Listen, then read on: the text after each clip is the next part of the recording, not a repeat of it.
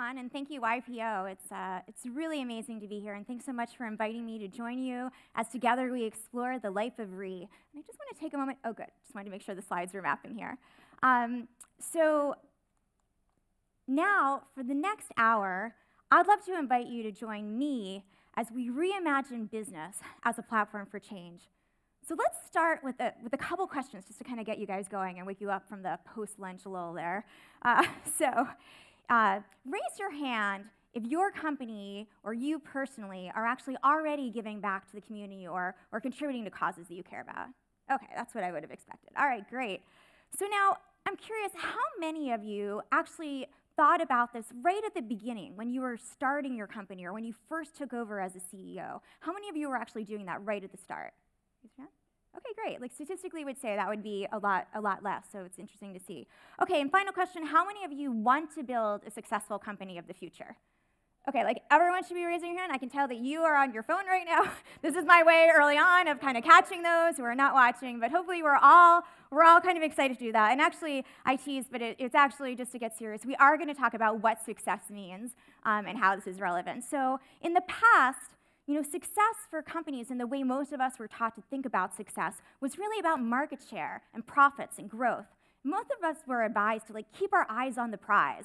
And then later, when we're more successful and when we're bigger, then we could think about giving back. But it was on the side. It was later and it was on the side. And most of us thought of it as an either-or proposition. You're either focused on profit and success, or you're focused on purpose and giving back. But kind of not both. That was not kind of something we would think about. So what if I told you that we have the power right here in this room to redefine what successful companies and successful leaders look like in the future? And that by redefining success, our companies would have the power to drive massive global change. So I'd like to invite you to think about what the world would look like, what our companies would look like, what our roles as CEOs and investors would look like if embedding social impact into your company's DNA was the norm. And if it was commonly accepted that this is not just the right thing to do, it's also the smart thing to do. So just for fun, we're going to take a little quiz. I've been told that YPOers love interaction and also that you're very competitive. So we're going to have a little fun here. So in a couple of moments, I'm going to ask you to stand up. But first, I'm just going to describe this little game. We're going to go through a couple questions. And for each question, I'm going to give you 4 possible answers. And you're going to choose which answer you want, kind of lock it into your head. And then I'm going to reveal the answer. And if you got the answer right, you're going to stay standing. But if you didn't get the answer right, you're going to sit down. And then we're going to do a couple of rounds of this, thrown in with some fun facts, and then we'll see who's left standing at the end. So you guys ready? All right, a little energy, guys. You ready? All right, everyone stand up. All right. Okay, so all of these quiz questions are going to help us recalibrate what it will take to be a successful company of the future. So Deloitte did a study of millennials in over 35 countries. And so they asked millennials what the primary purpose of business was, or should be, actually, what it should be moving forward. So how many more of these millennials said improving society rather than generating profit? Is it, all right, for this one I have to look up here because I actually can't see. Is it A, 11%, B, 24%, C, 63%, or D, 72%. You guys ready? Have you kind of chosen your answer? We got the honor system going here. It's all locked in. Ready? And the big reveal is it's C, 63%. Oh, I see people cheering in the back. That's great. All right, so those of you who got it right, stay standing. Those of you who didn't, sit down. Sean's sitting down already. Whoa. But, all right. So the Deloitte study actually went on to say that millennials are actually imploring business leaders to take the lead in solving the world's problems. Okay, keep standing. Those of you who had the answer right, keep standing. We're going to go through a couple more questions. All right, so expectations of companies and their CEOs are changing. And I've been told that YPOers actually employ over 22 million employees around the world. So I'm sure you're very familiar with the fact that employee turnover and churn and disengaged employees actually costs over $1 trillion each year. So I'm sure you'll be interested to know that 80% of millennials want to feel a sense of purpose in their jobs, And that 78% of millennials will actually choose companies whose values align with their own. And just in case you kind of thought, oh, this is just a fad, this is going to go away, I don't have to deal with this anymore, according to Forbes, 75% of the global workforce is going to be millennials in just a few years. Okay, so the next, keep standing, those of you guys who are getting it, you're doing a good job. All right, so the next question is around investors.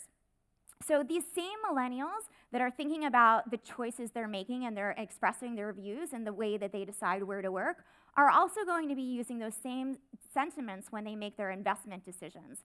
And this is actually important because we're about to experience one of the largest transfers of wealth in history.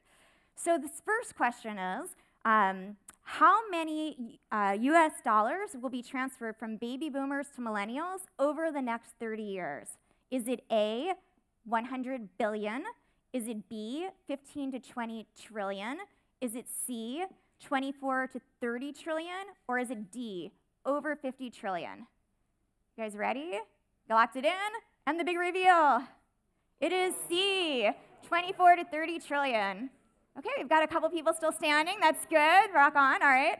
So, you know, I think we need to kind of think about these implications. The interesting thing is that we don't even need to wait 30 years because change is happening right now. According to a recent McKinsey study, 26% of the $88 trillion of assets under management are actually being invested with ESG considerations right now. So that's environment, social, and governance. So this is more than, let's pause for a second here, that's more than 1 out of every $4 is being invested this way. So this change is already happening. And another study actually said that not only is it happening, but the change is happening really quickly. So just since 2016, the number of investment managers and money managers and institutional investors that are actually considering ESG has increased over 44%. So it's like, it's coming on us really quickly and it's changing rapidly. Okay, so this is a quote from Larry Fink, who actually is the CEO of BlackRock, and he said, companies that fulfill their purpose and responsibilities to stakeholders, including the community, are going to reap rewards in the long term, and those that ignore them will stumble and fail. And he actually went on to say that this is only going to accelerate as millennials express their new expectations in the companies, that what they think that companies should be, as they choose where to work, who to invest in, and also what to buy. Okay, and what to buy actually leads us to this next one around customers. And I apologize that this is a US stat, but I actually still think it's really relevant. So, according to a recent Cone study, 87% of Americans will purchase a product from a company because a company advocated for an issue that they care about. So, what percent will actually refuse to purchase a company from a product or service from a company that basically doesn't align with their values, that's actually supporting an issue that's contrary to their views? Is it A, 33%, B, 49%, 45%, sorry. This is where the glasses just aren't cutting it. I'm getting a little old here. C, 56%, or D, 76%. Okay, you ready? For those of you who just came in, we're playing a game. You're welcome to stand up and see if you get this. All right, so the big reveal is, it is D, 76. Okay, we still have, great, there's still a couple people up here. All right, so, so actually, it's really interesting. We can, oh, if you're still standing, stay standing. We need to celebrate. Who's still up? One person in the back? 2 people. All right. Well, first of all, let's give a round of applause to the 2 people who are still standing. Woohoo! Awesome. Great job. You guys can actually sit down now, but like, way to go. Congratulations. You know, when we think about this consumer, it's really interesting. People are like basically voting with their wallets. And they are buying products with companies that they care about. And this is affecting profits and also growth. So Korn Ferry did a recent study, and they said that consumer companies that are basically purpose-driven are seeing 3 times the growth rate than the typical S&P 500. And we have this other stat here from Nielsen that says 66% of consumers are actually willing to pay extra for products from companies that they believe are committed to kind of social issues. And I think this is really interesting because there's a positive we need to think about, like rewarding the positive behavior, but we also need to be aware in this age where consumers are more and more aware of where things are made and how things are made, that it's just as important to kind of avoid the negative when we're making these decisions. And consumers are definitely thinking about supply chains and how things are happening. And then even the CEO of Unilever tweeted and acknowledged that his purpose-driven brands are growing 50% faster than the non-purpose-driven brands. So like, this is real, this is happening. So hopefully, after this little quiz, we can all reset our thinking and acknowledge that moving forward, social impact isn't just the right thing to do, it's also the smart thing to do. And successful companies of the future can and should play a role in tackling the world's most pressing issues. So let's rethink what this might actually look like if that really was the case, if it really was the norm. And this is something that I'm really passionate about, so if any of this really resonates with you, like, please email me or find me later. But like, imagine this world, a world where maybe in the corporate formation process, people, when they're going through their regular forms and filling out the legal documents, part of it is actually focused on what their commitment is to give back that will grow kind of over time. Or imagine if setting aside equity for philanthropy was as common as setting aside equity for your future employees. And with every round of funding, you'd top off your philanthropy pool in the same way that you top off your employee pool. And it would be a natural part of your bank and your advisor's playbook as you're on your road to IPO. And imagine if there was continuing education for attorneys and standards around what this equity would look like. So almost like common term sheets for investments. This wasn't being created again and again, but the experts and advisors out there, this would be kind of part of the norm of what they would be advising on. And imagine if when a company was on their way for an IPO or an acquisition, the media coverage wasn't just covering like what the stock price hit that day, but they were also talking about the value that the company has already created and also the potential of the new philanthropy that's being ignited through this IPO. So personally, I think that's exciting, but I imagine what you're really thinking about right now and the question on your mind is how? So if giving back is both the right thing to do and the smart thing to do, how exactly do we embed it into our DNA? What does that mean? So I think this might be a fitting time for me to just take a moment and explain what Pledge 1% is all about. So Pledge 1% is a global movement to create a new normal where giving back or social impact is actually embedded into the DNA of companies of all sizes and stages, and where companies creatively and collaboratively leverage all of their assets to be a force for good. So Pledge 1% is really an easy, flexible framework for companies to pledge 1% of time, product, profit, or equity to any cause of their choice. It doesn't go through us. We're just about empowering and really building this movement. And we really see our role as inspiring, educating, and empowering every company and every founder to really think about how to leverage all their assets to tackle some of the world's toughest social issues and drive change. We were actually we were inspired by the model that was created by Mark Benioff when he founded Salesforce, and I know Salesforce is a great global partner of YPO. And so on day one, when Mark started Salesforce, he thought about what kind of company did he want to build. Yes, he wanted to be successful. Yes, he wanted it to be innovative. But he wanted to build the kind of company where it could be a force for good and where it would actually attract the kind of talent that cared about that as well, and that would be their legacy and what they would build together. And so on day one, he set aside 1% of equity when equity wasn't worth anything. He set aside 1% of product, or at least made that commitment when there wasn't even a product built. He committed 1% of time when there weren't even employees to give time. But again, this was just the way to kind of build and really set the ethos for what was going to be at the core essence of what Salesforce was all about. And similarly, when Scott Farquhar, who's also a YPO member actually, started Atlassian, which is based in Australia, he had that same ethos, and he actually added profit to the mix. So about 4 years ago, Atlassian and Salesforce got together with the founders of Techstars, along with some really forward-thinking investors like Ron Conway from SB Angel and Seth Levine from the Foundry Group, and basically they created the Pledge 1% movement. So we're very much a startup ourselves. We've been around about 4 years, and we have over 8,500 companies in over 100 countries that have now joined the movement. You can see some of our brands up there. And in fact, we also have some amazing ecosystem partners, so Techstars and 500 Startups and whatnot. In fact, while I'm here, my whole team is at Austin at South by Southwest, running one of the biggest startup events at South by, thanks to our amazing ecosystem partners. So Pledge 1% was also named by Fast Company the #1 most innovative nonprofit in the world and one of the top 50 most innovative companies. And This picture, actually, you can see the photo on the right. That's actually Times Square. So we've had the honor for 2 years in a row of ringing the NASDAQ bell to kick off Giving Tuesday, which is a global day of giving. And we had about 50 of our leaders from around the world fly in to be there with us and actually hold up signs of their brands and really inspire others. And it was actually a really amazing moment. Hopefully, some of you will join us this year. We'll be back there on Giving Tuesday. But basically, the point of this slide is we've only been around 4 years. We've grown 150% each year, and we've already ignited, our members have already ignited over $500 million of new philanthropy, and we're just getting started.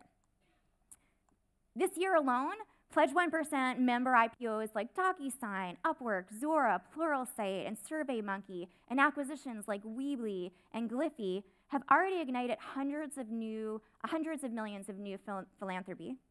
Oops, looks like, all right, this is, for the tech folks, it doesn't seem like it's syncing, so if you could help with that, that would be great. We're on different slides. All right, so that might be a little difficult. Can we pause? Do you think it's a quick fix? Sorry, guys.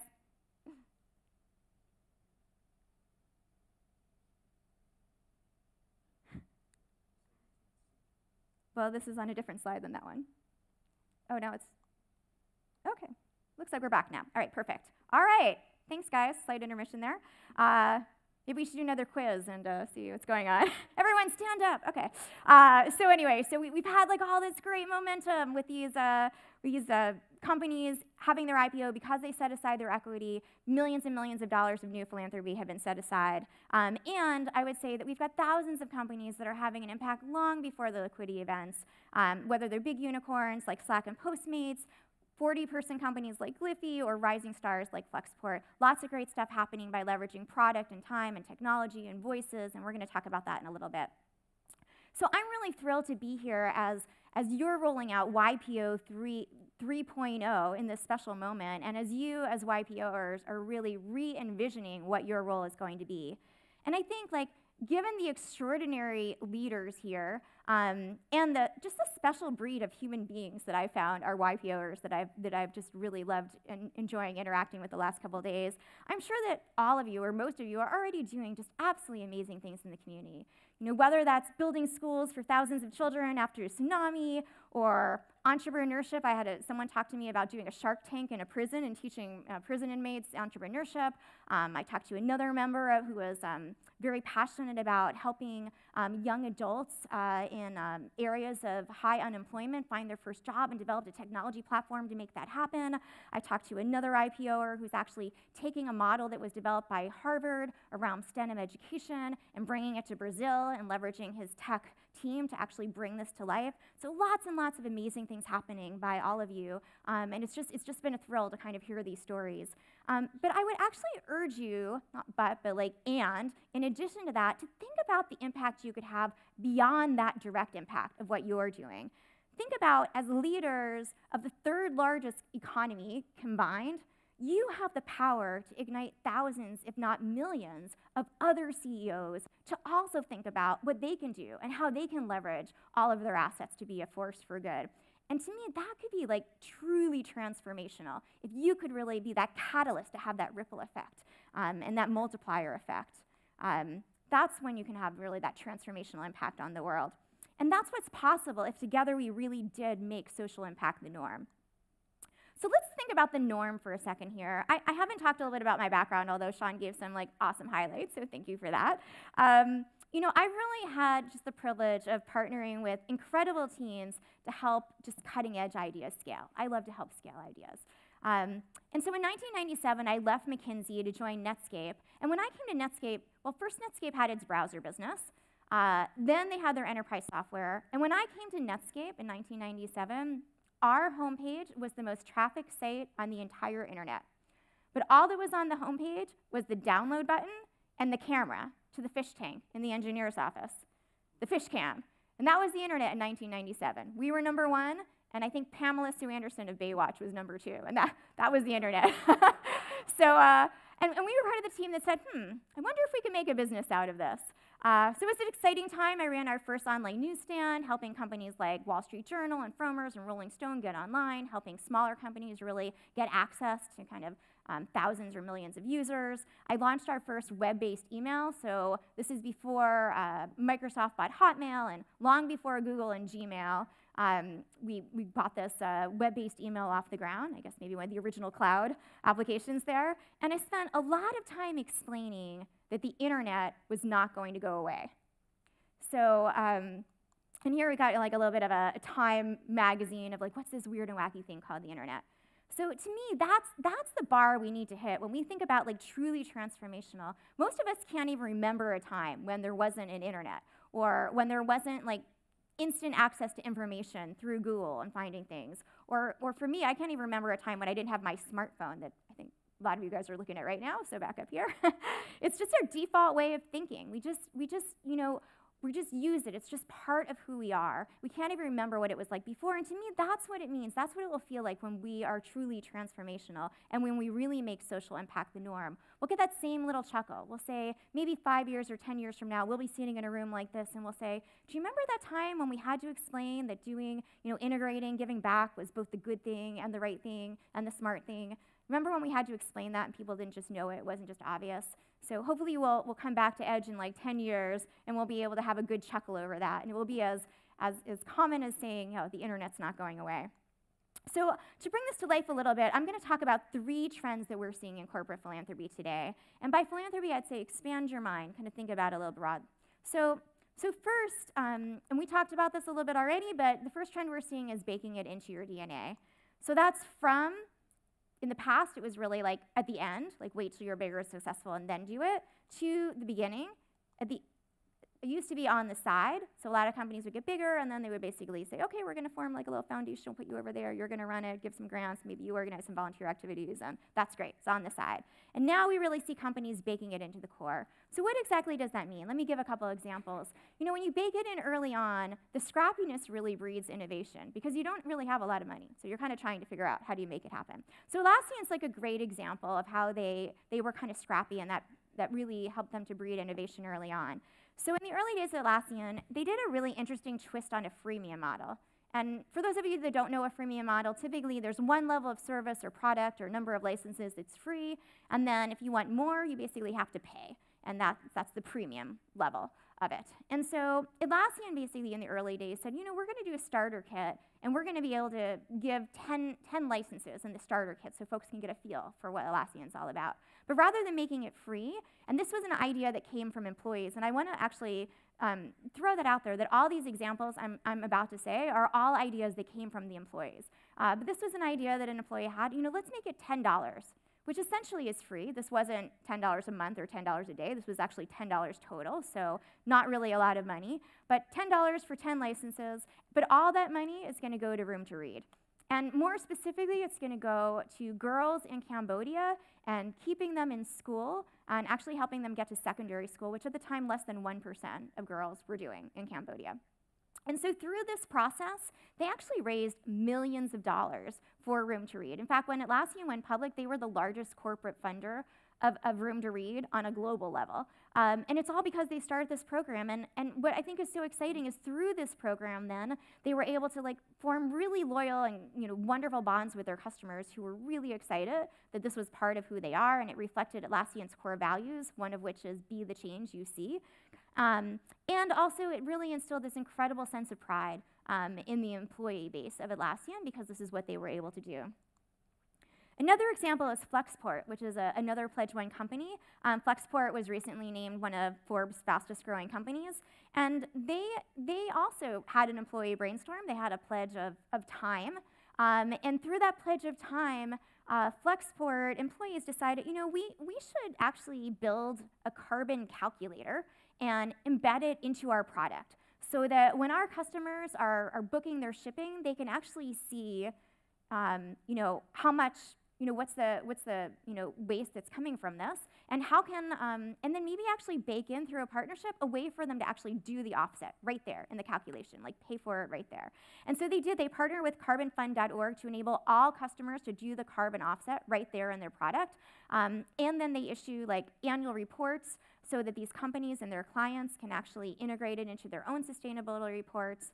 And then Flexport took the extra step and said, okay, if you're doing a full load or a full container, we'll give you the ability to pay for it yourself through this calculator. But if you're doing like a partial container, we'll actually pay for that, so that there's basically, we're totally carbon neutral across the board. So, and then they went on to basically offer nonprofits deep discounts through a product pledge. And then they also realized that a lot of companies were disposing of their inventory, and Flexport said, we'll actually help take it off your hands and we'll distribute it to where it might be needed. And in doing so, they actually prevented over 3.9 million pounds of landfill waste.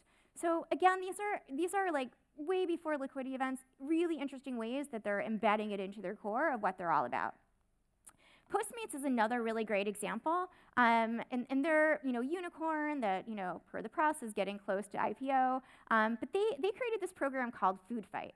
And what they realized was, hey, we have relationships with thousands and thousands of restaurants, and all of these restaurants at the end of the day have food that's going to go to waste, that they're just throwing out.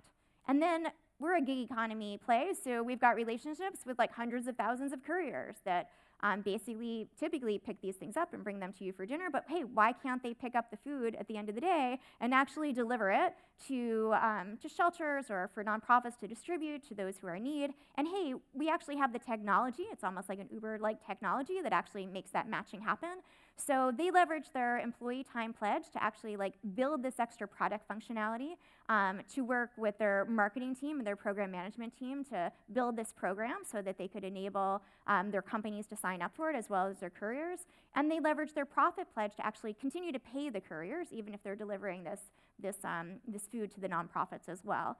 So they could have just made a donation to like a food bank and called it a day, but by really integrating it into their core, they've now built like great relationships, both internally with their customers and with their employees, and also with their gig economy contractors and whatnot, as well as externally, and the incredible exponential impact that they're actually able to have by delivering all this food in all the local communities that they serve. So I'm going to say that the second trend is really about engaging your network. So all of the examples I just talked about, you could see that they did more than has had a direct impact in their own company. They basically thought about how are they engaging their customers, their network, and whatnot to really make a difference. So they're thinking exponentially. But so this is really a shift, I think. I think old CSR was a lot of like, look at me, look at my brand. And new CSR, or this new way of thinking, is really about look at we, and look at our leverage. Look at what we can do together, and kind of shifting your mindset a little bit to think about like how can you have that force multiplier, that exponential effect. So at Pledge 1%, we actually have this ethos that we say. We call it pledge it forward. And the idea is don't just take the pledge. I mean, take the pledge, but don't just take the pledge. Think about what you can do to invite, encourage, and empower everyone around you to also join in, and really reinforce this idea that no one is too small or too early, or too big or too late to really think about how they can make a difference. So a couple of examples here, a couple more. Twilio is another pledge company, another company that had a recent IPO, and also set aside equity. And actually, this is kind of a fun fact. Their CEO, Jeff Lawson, was recently on Kramer, Mad Money, literally like just last week, along with Samir, who's the CEO of SendGrid, another YPO member. And they basically, they're so passionate about this that they were on there with Kramer talking about like how every late-stage company should set equity aside and should really think of this on unlocking this value on the way to their IPO. But true to their corporate values, Twilio really cares about communications. And 2 years ago, Twilio launched what they called an impact core because they wanted to engage the 1.6 million developers in their network and help them really think about how they can leverage Twilio technology to make a difference. So they realized that many nonprofits need a lot of help when it comes to communications, and many of these developers really wanted to make a difference, but there was a little bit of a lost in translation. Like there was no connecting between the two of them. And so this Impact Core that Twilio launched, which is like this technology platform, really helps to make this connection. And all of this is still in addition to the direct grant making that Twilio is doing. So they just announced about $14 million of grants based on communications needs just last month. So another example along these lines, DocuSign, another company that took the pledged equity recently, had their IPO just a couple months ago. They were at Davos, and they announced a program called Fighting for Forests, where they said, okay, we want to improve people's paper usage and their environmental policies like in their companies, and we're going to invite all of our customers to join with us. And if our customers join with us and they're committed to making this happen with each customer that joins, it will trigger new funding. And they committed over $1.5 million just in 2019 to this effort. And again, it wasn't just them doing it. This is a way that they're triggering all of their customers to join with them, and actually, in a great way, kind of leveraging the playbook from DocuSign to help them figure out how. And this is actually also interesting because the $1.5 million, half of it came from the DocuSign Impact Fund, but actually half of it came from the CEO himself in his own personal capacity. So we're seeing a lot of these interesting kind of combo deals when it comes to philanthropy as well, and we see it on the equity side as well. So Impact Cloud, this is an interesting example. That when we say look at we, sometimes it's about leveraging your network, as we've talked about. Sometimes it's about collaboration. So here's an example of a number of companies that realized, hey, when it comes to disaster relief and crisis responders, for whatever reason, this is being reinvented every single time. Like the technology is this scramble to kind of bring it all together and think about things. So these companies got together and said, well, can't we kind of weave all of our products together and actually come up with a solution for like Team Rubicon that actually makes it significantly easier for crisis responders to deploy resources, assess needs, and really collaborate on solutions. And so they came together and they built this together. Another example, just closer to home here, at Pledge 1%, we have this program called the Builders that really came out of the members saying, hey, we're super excited by all this growth, but we're really concerned that there'll be all these pledges but no action because a lot of younger companies don't really know how to do this. So our builders said, hey, we want to actually share our expertise and invest not just our money but also our time in working with you to build resources and actually empowering companies around the world to do this in a more successful way. And Salesforce is a great example of this. As we talked about 19 years ago, they pioneered the 1-1-1 model. So Salesforce, on its own way, directly, has already given out to nonprofits and universities. Over 39,000 of them have received free product from Salesforce, over $240 million in grants from Salesforce, and over 3.5 million hours from Salesforce. So that's pretty amazing. But I'd say beyond that, if you think of that force multiplier that I think Salesforce is so awesome, is that they took their model and they gave it away. They shared it. They said, hey, we want to form this movement. We want to see how we can have that force multiplier effect. And so to that end, over 500 Salesforce partners have also joined the movement and are part of this.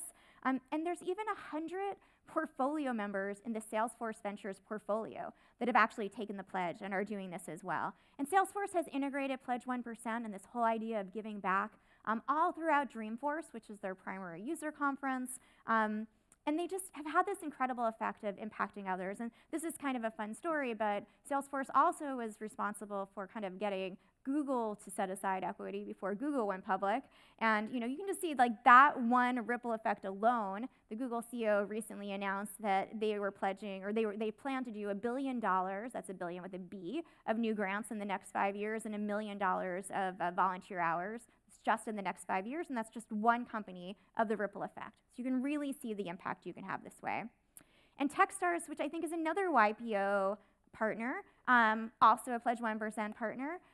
They're a global network of accelerators, but they're really committed to helping founders succeed. And to Techstars, they fundamentally believe that the way the founders can succeed is by having this ethos of give first. So they think that this is really how they can help them. And so with that, they see inviting and encouraging all of their founders or founders that are touched by Techstars to join the movement as one of, and to get the support of Pledge 1% as one of the most effective things they can do. So right now, Pledge 1% is actually integrated into every Techstars application around the world. So everyone who's part of the Techstars ecosystem, even at the top of the funnel, is basically asked, do they want, they're given an offer, would you like to join this movement? Even if they don't get into the accelerator, they still have access to all the Pledge 1% resources and support and network and whatnot to help them be successful. And Atlassian, I need to kind of keep coming back to Salesforce and Atlassian, but I know Salesforce is a global partner and Atlassian is founded by a YPO member, so I kind of think they're fun to talk about. But Atlassian Foundation, after their IPO, they kind of said that they had 3 pillars to their foundation. They educate is their big hairy ass goal of the millennial goal of 10 million children in 10 years. Enlist is, Energize is about getting their employees involved, but Enlist, the 3rd pillar of their whole foundation strategy, is really about the multiplier effect they can have by turning the light on inside of other CEOs and other founders around the world and getting them to take the pledge. So I think there's a real huge opportunity for YPO here, and we're going to come back to this, but there's, as I mentioned, there's the direct impact that all of you can have and already are having with all the incredible things you're doing, but there is this multiplier effect. If you can inspire and really empower others to really propel this movement forward and make this the new normal. Oops. Okay, so the third trend is blurring of the lines. And I have a little 20-month little girl at home, so this little finger painting thing really resonated with me. So any of you have kids, you know what it's like when things are just kind of blended together, but kind of think through that a little bit. So blurring of the lines means that, we're moving from a world of silos. I think how things used to be is, okay, you've got your sustainability group, and then you have like your HR department that's maybe thinking about diversity and inclusion, and you've got your volunteer department, and maybe you've got your public policy department that's thinking about kind of regulation and advocacy and things like that. And really what we're seeing is all these things just being blended together to think about like how are you actually reflecting your core values, and how are you actually thinking about all of your stakeholders, not just your investors, but also your employees, your customers, and the community. So this blended impact model. So I think, once again, Salesforce is a really interesting example here. Equality is one of the core tenets of their business, and they genuinely believe that this will make them a better company. And it's why they've done things like invest in education over $50 million, and also have this incredible VetForce program helping veterans kind of learn great Salesforce skills so that they have access to new jobs. They've also spent a lot of time on equal pay. So Salesforce did their own self-assessment to see, are men and women actually being paid equally? And they realized, you know what? They're not. So they invested over $9 million in the last 3 years to basically make sure there's more equality there. They also have really come out around equal rights and equal pay, and have actually threatened to take their business out of areas where there were kind of laws or bills on the table that were actually really discriminatory. And they've done a lot of great things for the environment too. So I think what we're really seeing when we think of these blurring of the lines is that there's a blurring of the lines a little bit between business and politics, and also a blurring of the lines between a CEO's values and your company's values. And we're seeing this new breed of CEO activism. I think, where even beyond Salesforce, in the last year we've seen Lyft, Google, Intel, Apple have all made statements on issues, including the travel ban or transgender in the military, or 400 CEOs came out around DACA. So, in the past, I think CEOs and companies really got involved in policy when it was about regulation, or maybe when it was about, things that would affect your bottom line. But now we're seeing CEOs and companies getting involved in policy where it affects their other stakeholders, where it affects their core values, where it affects the lives of their customers, employees, and the communities they care about. And you can see Vidyard is a company based in Toronto that actually was so bold to say, hey, you know what? We're going to put out a list of our stakeholders, and you know what, investors? You're actually at the bottom of the list. So customers first, customer-centric, we love that, employees, and then the community. Community is kind of ranking up. So all of this blurring of the lines and surpassing, of the confines of traditional philanthropy is really makes the impact stronger, and it makes the companies more successful. So let's just take a moment. We're going to do another little interactive exercise, kind of get you guys going. I'm kind of seeing some post-lunch lull going on there. So I'd say turn to a neighbor, so kind of break off in twos. David Spencer, I can't believe I just saw you there. So this is my fellow business school classmate that I haven't seen probably in about 20 years is sitting right there. It's kind of fun. So here's the exercise. So get into pairs and think about, we're just gonna have about 6 to 8 minutes on this. So it's gonna be really quick. I'll let you know when we're about halfway through. But the first question is, how have you integrated social impact into your companies so far? Like, what have you done to kind of integrate it? And the second question is really about this move from me to we. How could you potentially in the future leverage your network to do more? And that could be your professional network, your business network, it could be your YPO network, and that could be about affecting local issues, global issues, the movement overall, but think about that. So everyone break into pairs, and we're gonna start you off here. I'm gonna start the timer, and let's go. Hi, thanks, Jason. So one of the things is, I think, in South Africa, this is kind of I guess, a normal practice to a large degree, but one of the things that I took out of this was about the network effect. Because what we haven't considered is we're doing it as individual companies, and the one thing we don't like to do is just write a check and give it to philanthropists, because they kind of have their own agendas. We prefer our employees to actually, or what we call our team, to actually go out and make the impact themselves, but we'll fund it. But I think using the network around you, as businesses, we have a huge supply chain, huge network of communities, and so if we had to get them all together, we could probably make a significantly bigger impact than what we're just doing alone. So that was the aha moment for me. Awesome, that's great. Thank you for sharing that. And yeah, I do think, especially with this group, that the network effect is just so powerful. I think we've got another from the conductor up here.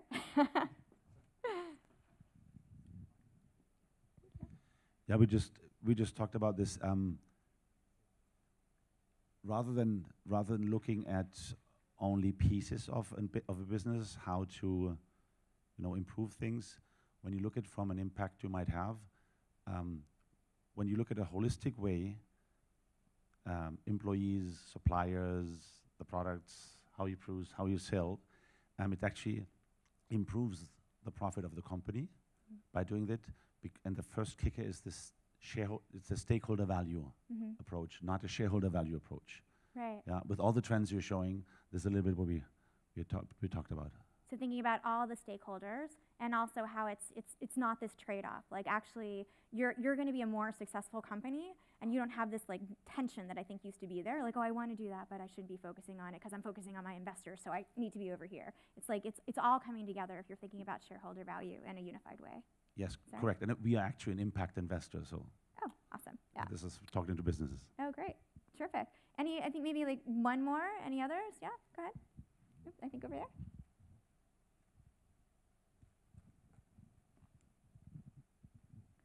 Hi, Amy.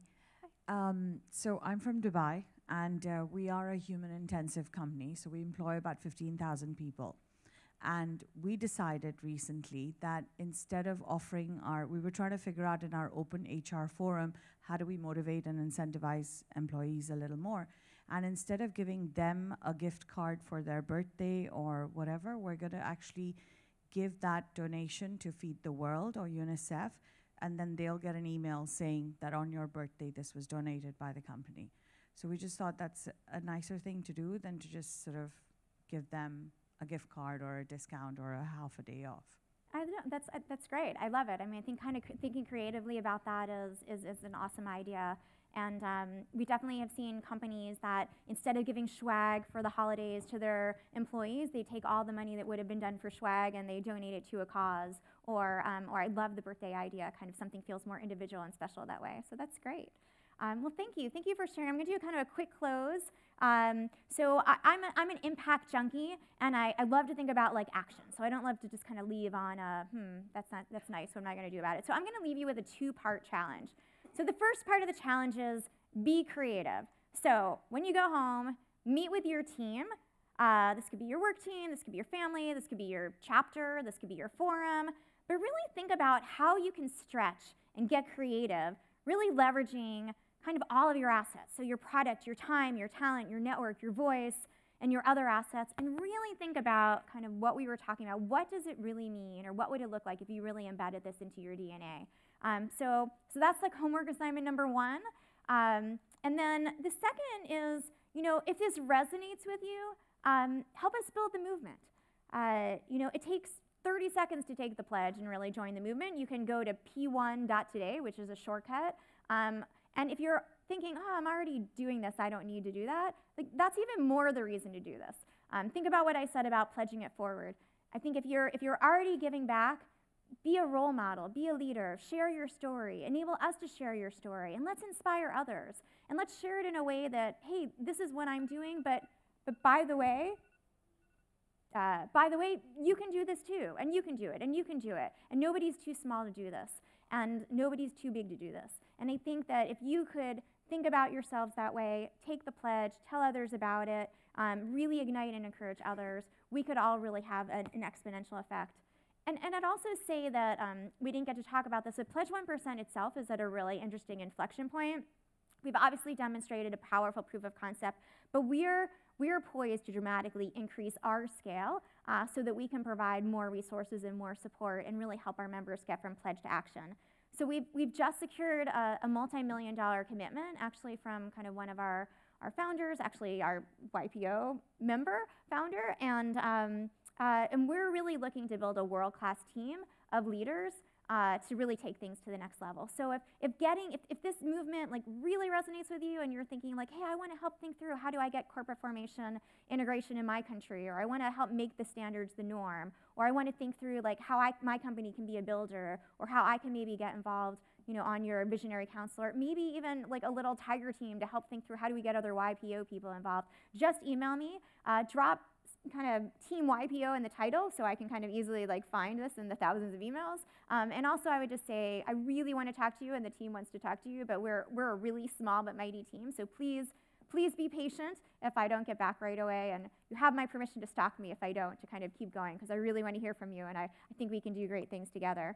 I think your legacy is really to redefine what it means to be the successful company of the future and really make social impact the norm. And we have the power to do that. So I just kind of leave you by thinking, what if we all gave 1%? If you think about the talent and connections and technology and influence right here in this room, and then you multiply that by everyone in this building, right, and all the rest of the people in the YPO network, and then you multiply that by the 22 million employees that you all touch, and then you think through kind of, as you brought up, your supplier network and your customer network and all the other CEOs out there that you could inspire to take the pledge. And then you think about, okay, and for all those other CEOs, what are all their assets in terms of their networks and their technology and their products and their people? Then you can think, just imagine the possibilities if we start collaborating and really take on some of the toughest issues of our time. Just imagine the transformational impact we could have on the world together. So with that, I'll say thank you. My email's there again if you're interested, and I'm also happy to answer any questions up here afterwards, and also p1.today. Please, I hope you'll join us. Thank you very much.